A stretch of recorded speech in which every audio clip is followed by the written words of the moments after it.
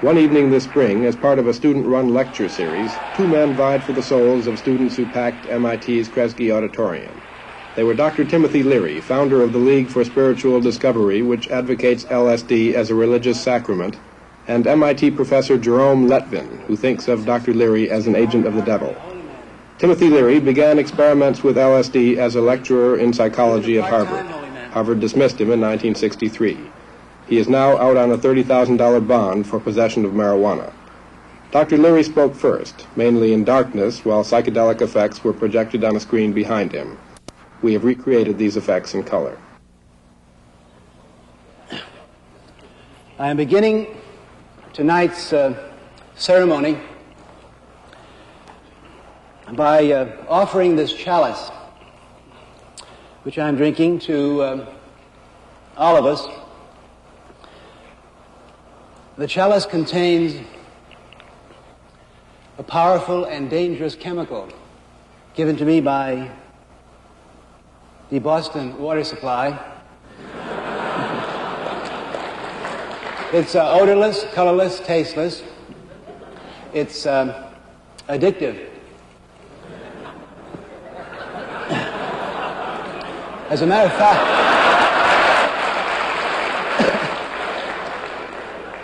fact, if you get hooked on it and they take it away from you, you crawl on your hands and knees, and your tongue gets black, and your eyes bulge. It's also a dangerous chemical. You have to know how to use it. Too much of it in the wrong place, like in your lungs, and it'll kill you. 10 feet of it coming over your rowboat. Maybe we should pass a law against it, because it's so dangerous and so addictive. Maybe only scientists should be allowed to play with it. Or maybe we can learn how to teach our kids how to use it, in which case they'll discover that water has many uses, and indeed has been used for thousands of years, for millions of years, for billions of years, as a way of life. But it's also been used for thousands of years as a sacrament. Now you know what a sacrament is. A sacrament is a psychedelic technique. It's something that you use to get high. Get high? Yes, a sacrament is something that gets you high, gets you off the television stage set. Pretty solid here. Amazing how solidly they make these sets these days. Gets you off the fake prop television stage set of MIT, Cambridge, Massachusetts, United States of America, and reminds you that you're not just a college student, you're not just 22 or 23 or 24 years old, you're 2 billion years old. Had you forgotten that? As a matter of fact, water can remind you where you came from. Remember, you spent 9 months in a watery medium. The first 9 months, this trip on this planet. Remember all that sloshing? Could we have the lights out now, please? I opened our ceremony. Could I have all the lights out, please?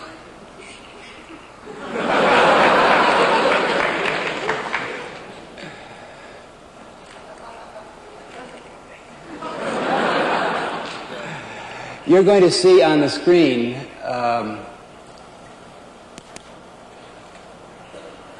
home movies and slide projections of little travels and trips that we take. The slides give you the LSD experience from the inside, and the movies present the observer's view of an LSD trip from the outside. The movies are unedited film that's been shot minute after minute, hour after hour during LSD sessions. I lit a candle to open our ceremony tonight, again to remind us that who we are and where we came from and what it's all about, because that's what you're here at MIT to learn, isn't it? Fire has been used as a sacrament for thousands of years. It reminds us that we're all creatures of the sun, that we all have little fires burning inside of us from solar energy. Now fire is dangerous. Fire can kill. Fire can burn, destroy. As a matter of fact, the first fellow that invented fire, Prometheus, got in a lot of trouble with the FDA down in Washington, remember? They said, wait a minute, you're going too fast. Maybe we're not ready for fire. As a matter of fact, that's a question that often occurs to many of us these days. Maybe man isn't ready for powerful chemicals like LSD and the many new ones that are coming. Maybe man's little mind isn't ready at this moment in evolution to deal with too much, too fast in the way of reality. Fire is dangerous. Maybe we should pass a law against it. Maybe we should peck out the livers of everybody that uses it. So we can't let high school and college children have it. What are we going to do about it?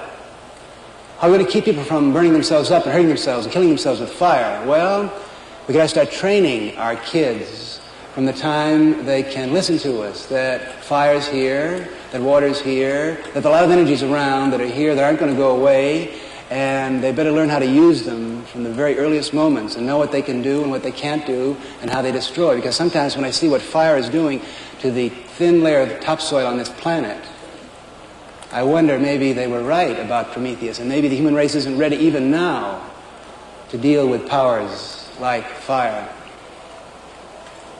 Now, it may seem eccentric to you that I come to an Institute of Engineering and Technology and start talking about sacraments and earth and air and fire and water and ceremonies, but I don't really think it should be that odd. The uniform I'm wearing may be out of date in this particular brief show you have going here, but people have been sitting barefoot as I am sitting now in front of you for thousands of years in front of candlelight, talking about what I'm talking about. Where are we going? What's it all about? What can we do about it? How can we figure it out? How can we tune it back in? Don't you know that the real goal of a scientist is to flip out? Don't you know that? Had you forgotten? Oh, you thought that the role of a scientist was to build bigger and bigger stage sets for the television show we got going here. Yeah, we have to have a big road running from the cops and robbers game here to the cowboy and Indian show over there. And you engineers are supposed to build them so that we can go faster and faster and farther from television show to television show. But if you take science seriously, and if you take the history of science seriously, you'll realize that every great scientist wasn't in it for the TV show commercial payoff. He was in it to find out what it's all about. What's the nature of energy? What are the many levels of energy? What are the levels of consciousness? How can we map them out? How can we use them? And as he got to know more and more, and to penetrate deeper and deeper into the mysteries of energy around us, he began to flip out. He began to flip out. Look at Einstein. E equals mc squared. Come on, you mean that that's all energy? Wow. Einstein did it without LSD. You have been led to believe, most of you, that religion is something that's serious and something that's mildly hypocritical and has really little to do with the basic questions in life. We turn it all to science. Well, the facts of the matter are that religion is supposed to be fun and ecstasy because, it's all a play that we're involved in of energy. And you think that a religious person is one who goes around with a long face reciting the Boy Scout oath. Religion starts as science has always started, in the pursuit, the quest for the ultimate questions. And it's fun. Science should be fun. Science should be pleasure. Science should be flipping out, going out of your mind, really stunned by the joy of this incredible energy situation. Now, the message I have is an old one. It's the simplest and most classic message that ever been passed on in world history. It's those 6 words: drop out, turn on, then come back and tune it in. And then drop out again and turn on and tune it back in. It's a rhythm. Now, most of us are brain damaged by what Marshall McLuhan would call the Gutenberg galaxy, and most of us think that God and the DNA code made this universe in the nature of subject, object, predicates, sentences. There's no level of energy and no process in biology or physics that operates with subject, predicate, sentences. Turn on, tune in, drop out, period. End the paragraph, turn the page. It's all a rhythm. It's all a beat. Jackie, give us the beat. You turn on, you find it inside, then you have to come back. You can't stay high all the time, and you have to start building a better model, building a better building, building a better temple, building a better poem, building a better language, building a better music. It's always been done that way. But don't get caught, don't get hooked. Don't get attracted by the thing you're building, because you got to drop out, and it's a cycle. Turn on, tune in, drop out, keep it going, because the nervous system operates that way. 100,000 million signals a second, right? I'm sorry, 1,000 million signals a second coming into your nervous system. It's that same beat. You got to keep it flowing. Got to keep it flowing. Now, I want to talk for a minute about the term turn on. To turn on, you have to have a key to get in touch with the neurological, sensory, and cellular information that you've got stored in that 2 billion-year-old receptacle you call your body. Now, how do you turn on? Well, I'll tell you this. You can't turn on with words. You can't turn on with thinking. You can't think your way off the sticky black molasses chessboard of American education. I'm sorry. And good works won't do it for you either. You can be as virtuous and as good as you want to, but you're not going to turn on and get the key to the mystery that way. In order to turn on, you've got to have what the religious metaphor calls a sacrament. What's a sacrament? A sacrament is something that changes your body, that changes your nervous system. And if a sacrament that you use doesn't affect your body, doesn't bring about this internal change, then it's not a sacrament. It's a television show prop that they've given you to keep you nice and quiet in the corner of the studio. It staggers the imagination to think of the means and the methods that men have used in the past to turn on, to bring about a change in the sensory, neural equipment that we carry around with us. There's hardly any activity, physical, sensory, or even television prop studio activity that men haven't used at one time or another to get high, to go out of their minds, to come to their senses, to take the trip. Flagellation, solitude, praying together in large temples, silence, music, the tampura, the Indian beat, the drums in Africa, sexual abstinence, carefully worked out and systematic routines of tantric sexuality in which you find the divine with a member of the opposite sex, fasting, or the ingestion of sacred foods. Now today, the sacrament is a chemical, or it's a series of chemicals.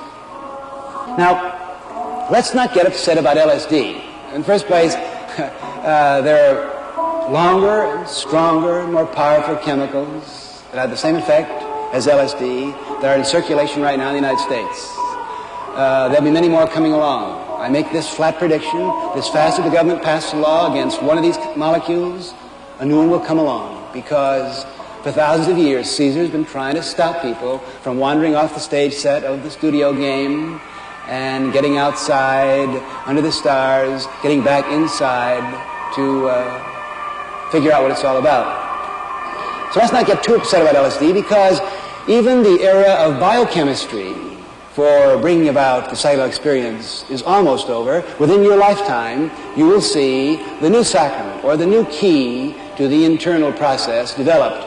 And matter of fact, most of you are going to have a terrible time with your kids in about 25 years, because you'll be sitting around home smoking marijuana and preparing for your next weekly LSD session like good, tidy, conventional people should. And your kids are going to come and say, "Hey, Dad and Mom, down in Greenwich Village, there's a new technique called electronic brain stimulation."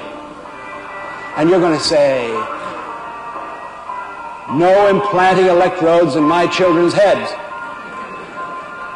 And your kids will be growing pigtails. And you're going to get upset and say, why don't you use the old tried and true methods of finding out where it's at, like LSD.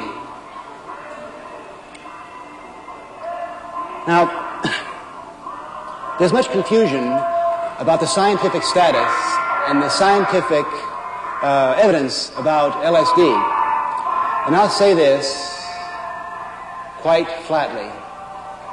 There's no evidence that I know of, and I read the literature pretty carefully, that can tell us very much about what LSD does to consciousness, or to the nervous system, or to the genetic material. Anytime you hear anyone talking to you about LSD and pretending to give you scientific facts, whether they're pro or con LSD, I suggest that you be very skeptical. I don't know whether LSD is good or bad. I don't know the effects of LSD on the nervous system, on the brain, or on the genetic material. It's a gamble. It's a risk. The sacrament is always a risk. The new technique for expanding consciousness is always a risk. Did you really think that it could be guaranteed for you? Hey, wake up. Have you forgotten who you are and where you came from? That the whole thing is an adventure? And that you're from a long line of adventurers who got into leaky boats and leaky crafts and put strange things in their mouths and put strange things in the ground, not quite knowing what they're doing? Yeah, taking a psychedelic chemical is a risk. Taking LSD is a risk. It's a gamble. It's Russian roulette. But what isn't? Can you name anything that you breathe or put in your body or let filter through the atmosphere into your nervous system like television waves that aren't an unknown gamble? And of all the Russian roulette games I see around me, including Vietnam and polluted air, I would say that the Russian roulette of LSD is about the best gamble in the house. To show you the difficult nature of the scientific study of LSD, I want to tell you a story of what happened with the scientific study of marijuana in the United States. You know, marijuana's been around a long time. Everyone has their mind made up about marijuana. How many of you have ever read a scientific paper in a scientific journal following the customary checks and controls and language of science? How many of you have evidence about marijuana as sound as the evidence that you would expect that you'd have to base your opinions on any other aspect of the energy system around us? As a matter of fact, you know it's impossible in the United States for the last 15 or 20 years to do scientific research on marijuana. There was a man named Anslinger back in the 30s who got Congress to pass a law saying that marijuana was bad. Now, as Judeo-Christians, we just have to have something that's bad. It has to be communist, or it has to be witches, or it has to be devils, or it has to be possession, or the infidel, or the pagan. But we have to have something that's bad, and then we pass a law against it. Now, the facts of the matter are that there were some studies done on marijuana, mainly in England, suggesting that marijuana could be useful as a psychiatric cure for depression, because it sure makes you feel good. But for the last 15 years, it's been almost impossible to do research on marijuana. If a full-fledged, kosher, bona fide scientist at an institute like this wanted to do research on marijuana, he had to apply for a government license. And you know what happens if you apply for a government license? Government inspectors come around and say, what do you want to do research on marijuana for? You say, well, I want to find out what marijuana is about. And they say, what do you mean? We know what it's all about. It's written in the law what it's all about. Marijuana is a narcotic, addictive drug, and it causes rape, violence, aggression. You're not certainly not going to give MIT students in your laboratory marijuana. Because what would the Massachusetts State Legislature think about that, huh? It's been impossible to do research on marijuana. Now, I'd like to tell you a little research that I've done on marijuana. And I want to tell you, playing my cards right on the table, that I came into the research biased. I was very much against LSD. I happen to be an Irish American, and I like to drink. as a middle-class teacher at Harvard or the University of California, I'd heard about marijuana, but I had no occasion to use it because beatniks used it. And I didn't know any beatniks, and they were people like Allen Ginsberg and Jack Kerouac. They seemed to be having a lot of fun, perhaps more fun than I was having. But there was no way I could get marijuana, be interested in it. Then we got involved up at Harvard doing research on LSD. And I found out to my surprise that enormous numbers of young people were using marijuana, even Harvard students and graduate students. Well, I have to laugh when I read about the problems of the dean at Harvard now when the Crimson announces that 70% of the freshman class smoke marijuana, and the dean has to announce that they'll throw people out of Harvard if they use marijuana, because 7 years ago I was saying exactly the same things to the people in our research project because I didn't think we should study marijuana. Because my contract with Harvard, we were going to study LSD, which was legal in those days. Amazing, you just right away and get it. I didn't think it would be fair to mix marijuana up with LSD in our research, so I would go around, just like the deans at Harvard, around our research projects in Newton or in Mexico, and I'd say, Daddy, don't allow no pot smoking in here. And it wasn't, matter of fact, until I left Harvard and left institutional commitments that I decided I would do some research on marijuana. But I actually didn't get around to doing it seriously until I went to India. And about the first week I was in India, I went to a place called a ganja shop, licensed in the city of Calcutta. And I bought about 4 ounces of marijuana for a dime or so. And I was with a holy man, a guru named Asok Fakir, and he took me down to the Ganges River, and we sat there with a group of Shivites sitting around the burning ghats, and I really began to learn something about marijuana. And I was in India for 5 months, and I smoked marijuana every day, trying it out in different contexts, in different activities. Now, the interesting thing about marijuana, you see, marijuana, I'm sorry to say, my beloved robots of Menopausal Institute of Technology, there's no good and evil in this world. Marijuana is neither good nor bad. LSD is neither good nor bad. As a matter of fact, there's probably no activity that you engage in from day to day or week to week that wouldn't be helped or hindered by the use of marijuana. And the scientific question is, which ones would be hindered? In which case, you don't ban marijuana, you just don't use the energy that way and find out which activities are helped by marijuana and go down to the licensed ganja store in Cambridge Square and get it. Now, I want to conclude my sermon with some comments about dropping out. This, at the moment, tends to be the controversial part of the motto, turn on, tune in, drop out. Everyone nowadays accepts the notion of turning on. Even Madison Avenue is telling you that Salem cigarettes will turn you on. Everyone wants to be tuned in. But drop out. Come on, you can't say drop out. You can't tell college students they should drop out of college. You can't tell middle-aged people who have mortgage to pay they should drop out of their jobs. And I'm sorry, I mean, I didn't invent this. I'm just reading the lines that were given to me. You've got to drop out. Now, there's a lot said about education. Well, you've got to finish your education. When I hear that said, I shudder and my cells shrink because, and I'm sorry to say this, and I say this with great love and great affection because I'm part of this whole institution that we have going, but the educational system at the present time in the United States does neurological damage to the nervous system and functions as a narcotic, addictive drug.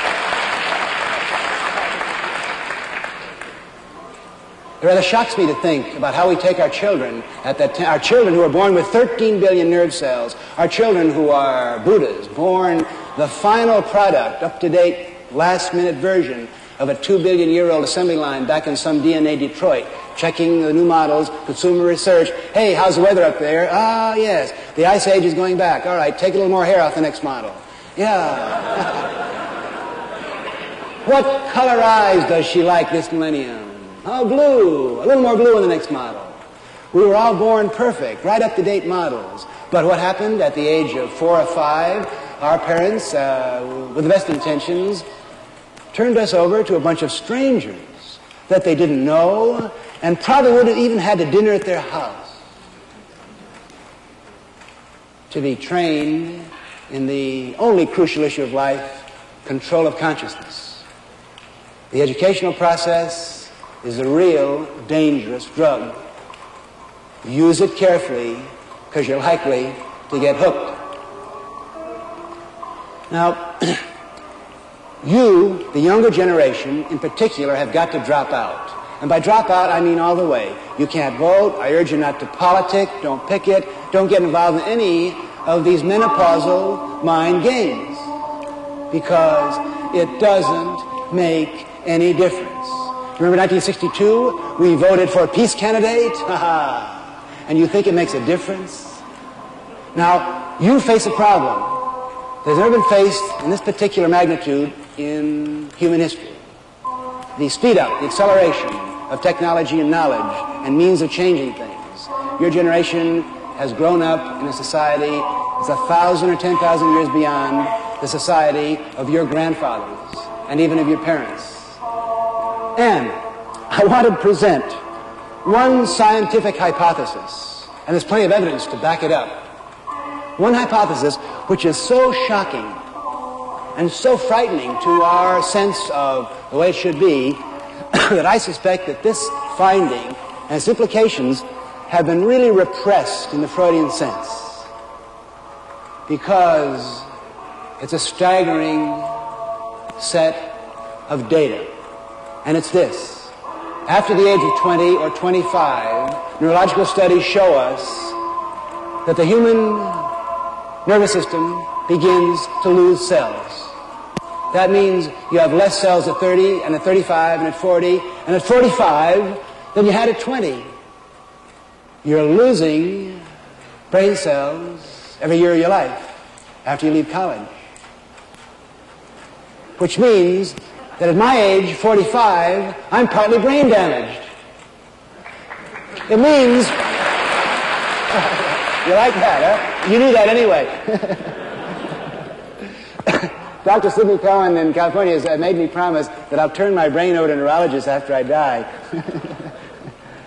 And he's going to do the same for me.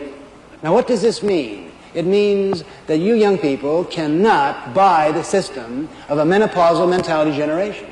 Do you know the men who are running this world, this country, this state, had their minds made up about 1910 or 1915? You remember rat-tat-tat-tat machine guns in the old World War trenches and prohibition and booze? You just can't buy their system. You just can't buy their system. If you ever get around to running for office, which I hope none of you will, if you ever get around to making laws, I suggest the first law you pass is based upon this neurological fact about brain damage. No one over the age of 50 years old should be allowed to vote or hold power over young seed-carrying people, should they? Does that make neurological sense to your cells? It doesn't to mine. Now, in the next 6 months, a year, 2 years, there's going to be a lot of tension in this country about the control of consciousness, because, like it or not, believe it or not, we have entered into a new age. And I would call it the age of consciousness. And the implications of this revolution in consciousness are much greater than the technological or the atomic or the electronic age, because this age is focusing inside. And for the first time in human history, at least in Western history, because they knew all this 4,000 years ago in India, for the first time in human Western history, man has finally caught on that it doesn't make as much difference what goes on out there as it does how much control and freedom you have in here. The internal trip can be observed, it can be labeled, it can be manipulated, it can be controlled, and it can be replicated just as easily as any experiment in external science. And you've got to turn on your parents. And I can't turn on LBJ, but he's got some young people around. And if they've been to good colleges, the statistics tell us that half of them, which means either she or a roommate, is turned on. So that's the way we've got to do it. We've got to say, Daddy Bird, you've done enough.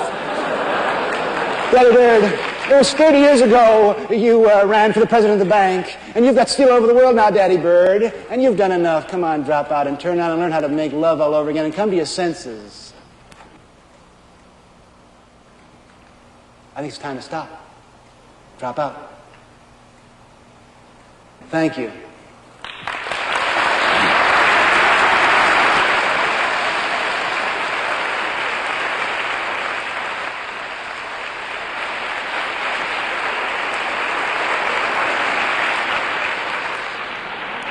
When Dr. Timothy Leary, the high priest of the League for Spiritual Discovery, finished speaking, Dr. Jerome Lettvin took the floor.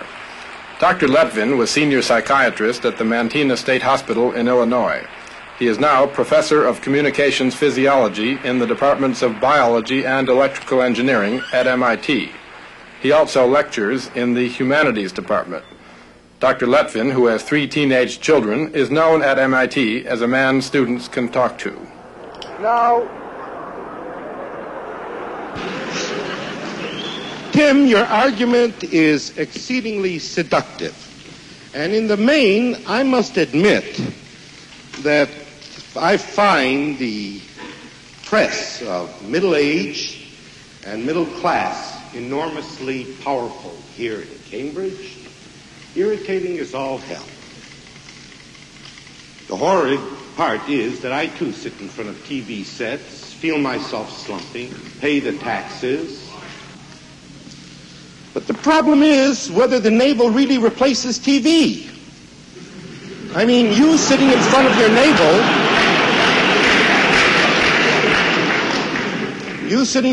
navel, strike me as being, in a sense, very little better off. In the first, let's put it this way, no surprises are likely to come about. And you aren't even beguiled by good commercials. Nevertheless, I think that we must take your thesis extremely seriously. And I will not do you the dishonor of either attacking you on scientific grounds, because the question, as is very obvious, is not scientific but moral. Therefore, for this reason, I would like to confine my remarks strictly to the turn that damn thing off.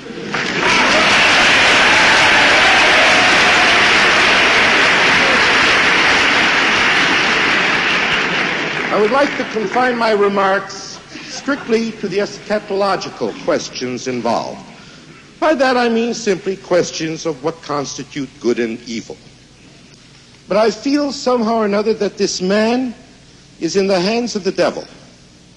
That is to say, he is in a private hell of a curious and somewhat Sartrean devising. That is, having made his pact with the devil, this is what he asked for, and that's what he gets. For I suspect that in making these pacts, very much like monkey's paw pacts, that what we get literally, and what we lose rather much of. To look at this man sitting there with the smile, this supernal smile, ecstatic smile, I feel sick. I don't feel that I want to trade. I feel sick for him. And I ask of you, how many would trade?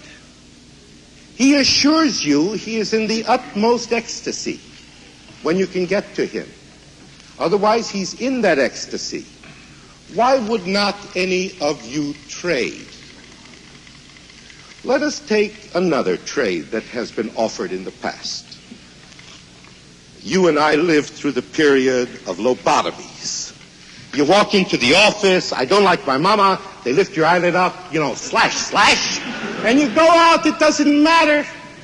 You see, you have traded for it doesn't matter a hunk of brain tissue. After all, brain tissue, as he tells you, you're losing so much of it, what's a little bit more? Does it really matter? No. Here, you trade it. How many of you would take a lobotomy, given the guarantee that thereafter you don't care? You come in saying, I don't want to care. Everything is bothering the hell out of me. Everything is bothering the hell out of me. I want to stop caring. I want to be happy. And so he takes, bang, bang.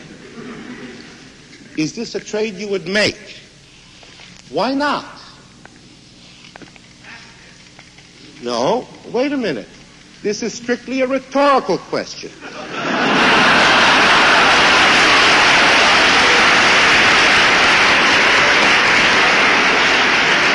I'm asking the question of myself, for I found Tim's presentation extremely compelling.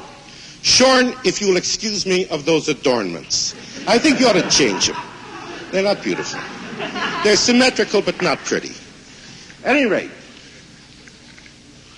I find Tim's thesis terribly compelling, and for this reason I feel that I have to answer it for myself, you see. You are selling off the noetic functions.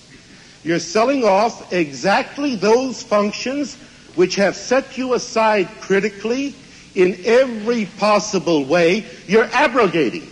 You're dissolving these. Henceforth, suspended judgment for a while. You take your martini at 5 o'clock. You come home. You don't want to remember what sort of a damn fool you were during the day. You don't want to remember, being pushed down by this guy. The compromise you made that was against your grain. You see, all of these things, you've got to forget them. You cop out with the martini. But with the reassurance that when the alcohol wears off, you are possibly back to a state where judgment miraculously has been restored. This is the same, incidentally, with marijuana. And as an aside, Tim, let me agree with you. I can conceive of no more immoral thing than has been done by the government in the wholesale banning of drugs, for I suspect that since the time of Mellon, this is like the Hearst papers trying to abolish pornography.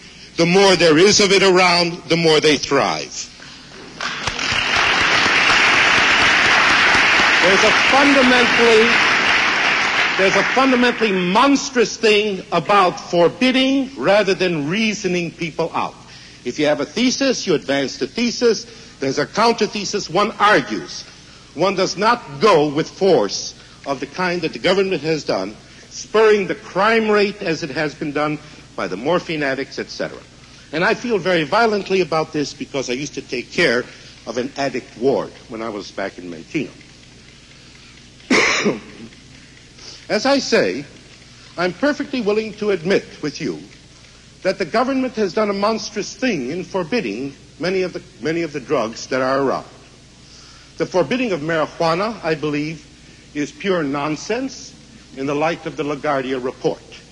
It is, however, the law of the land, and therefore I cannot advise people in conscience to break the law of the land for the very simple reason that I'm not permitted to. All right?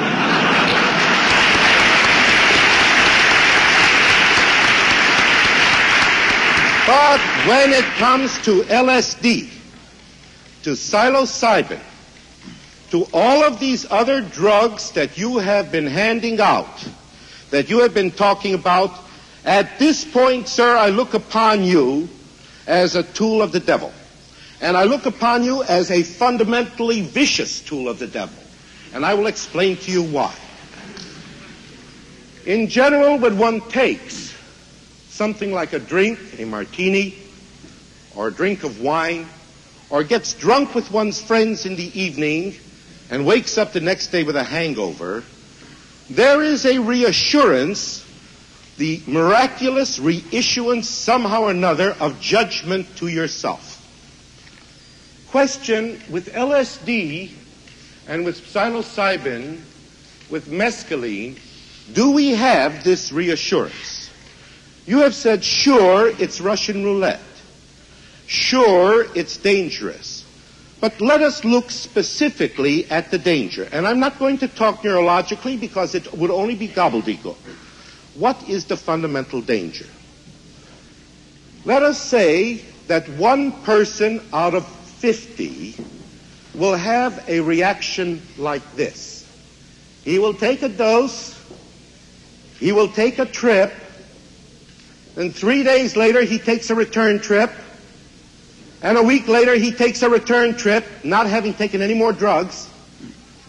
How is it possible for anybody on observing this to say to any person, you take one chance in 100, the return trips, they're for free? What is a return trip? Let me ask you, if there is no cause, how come the return trip? The flipping in suddenly and the flipping out suddenly. Suddenly the colors whirl about. Suddenly smells have color. Suddenly colors have sounds. And then you're back in the normal world. And what does this smell like? Clinically, Tim, what does this smell like to you? As a clinician, what is this? If you saw a patient who complained of this, what is it that he would have, Tim? Yes. What would you diagnose him as? Visionary mystic. Yeah. Bullshit.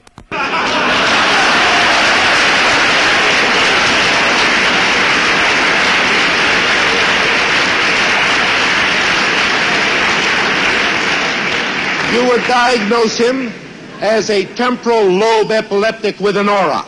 And you know that goddamn well. Where else? He looks this way at me. Those of you who are... Well? Don't tell me what I know. If you read a description of the aura, either in Penfield and Erickson's book called Epilepsy and Cerebral Localization, written many years ago, or if you'll get hold of an exceedingly charming book by MacDonald Critchley called The Parietal Lobe, where he discusses also these things, or if you will simply read Dostoevsky, which is far simpler for most of you, you'll get a notion of what this aura is. And you can become addicted to an aura. When a man comes to me and says, I haven't had a shot, I haven't had any LSD for 3 months, but I still flip in and flip out, as a clinician, what do I think about? What do I worry about? And what I worry about here, specifically, is that he has a functional lesion. This sounds a joke to you. Functional lesion, because I can't show it by cutting him open, but a functional lesion because clinically it goes along with other things that have turned out to be like tumors, like scars, like hits on the head and things of the sort. Very well, this is one thing. Temporal lobe, very weird stuff about the temporal lobe, and I will not go into it. I will simply remark that it is that particular portion of the brain that is affected in half the axe murderers that we have in this country. Has it ever occurred to you, why is it you read about a guy coming home and he knocks off his wife, his 3 kids, you know, and at the station he stands there and says, I don't remember. You know, real amnesia, you know. But let me assure you, half of these things are in fact temporal lobe syndrome, what are called psychomotor seizures. What this fellow had who shot in Texas at the campus, shot the various people, this is roughly the sort of seizure he had. In his case, they found a tumor. What about LSD? What about psilocybin? I know a set of physicists who took a while ago in group, because they're curious people. All physicists are curious people. That is, I mean, they're not curious to look at. They are...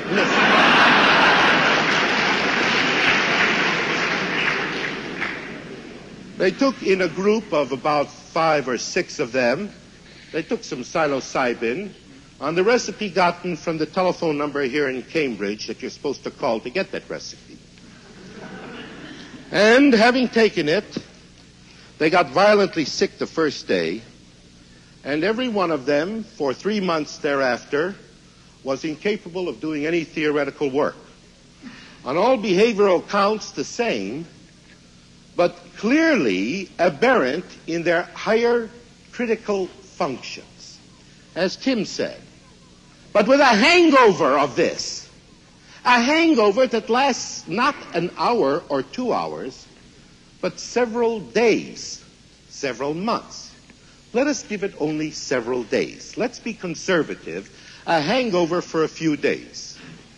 Something happens and your judgment by which you weigh things goes down.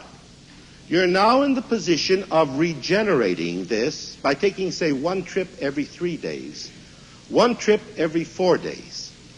And you pay for the vision of yourself by the loss of judgment. You pay for getting out by the loss of judgment.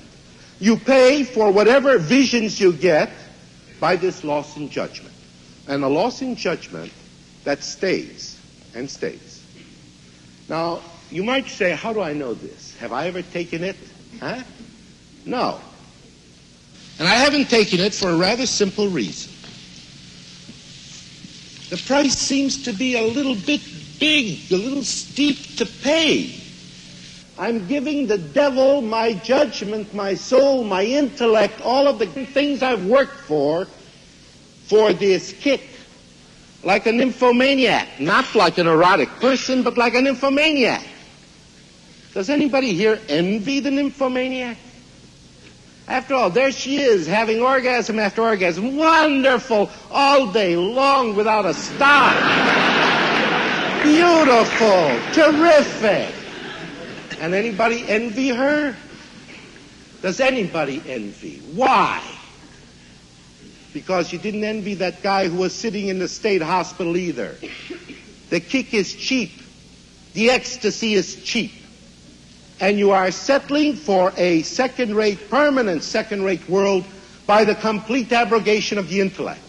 In the old days, if it wasn't done by lobotomy, it was done by psychoanalysis. Now it's done by drugs. I can find in myself no joy in such an outlook.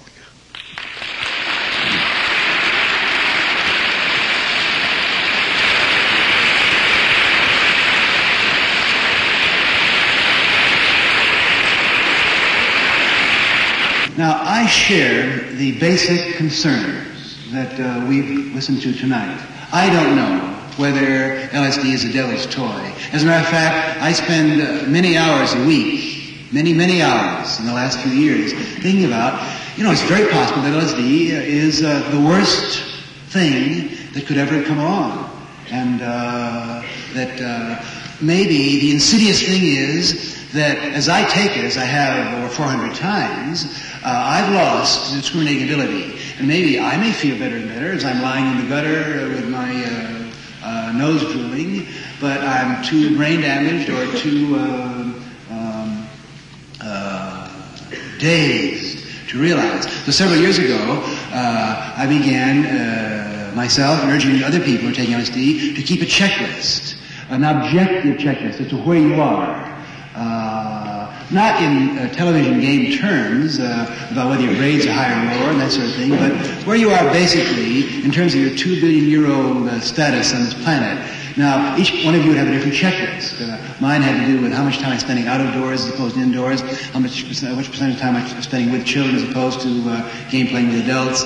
Am I making more money or less? I'm making less, and I think that's good, and so forth. But I still don't know, and I have an open mind on this question as to whether I am a spokesman for, I wouldn't say the devil, but for a dangerous and diabolical situation.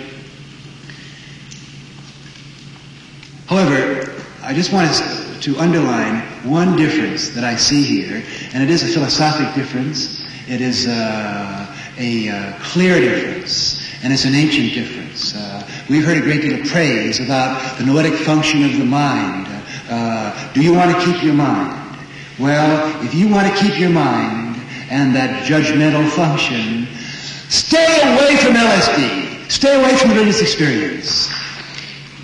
Because when you take LSD, you realize that what you call your mind is about 20 years old, or at best 200 or 300 years old, and that the experience that I've been talking about is much more ancient and a much liberating experience. I want everyone to be warned. Don't take this trip unless you know you're playing around a blind roulette game with the most precious thing you have, your 30 billion cell nervous system. Read the labels. Read Dostoevsky. Read the New England Journal. Read our journals. read the ancient stories of mystics and visionaries, and when you've read the whole thing, then forget the books and talk to people who had the experience, and then look yourself in the mirror and you decide yourself, because the only control of LSD is self-control. The color films shown during Dr. Leary's presentation were excerpts from The Psychedelic Experience, produced by Gene Mayo and Alan Willis, music by Ravi Shankar, and Report from Millbrook, produced by Jonas Mekas.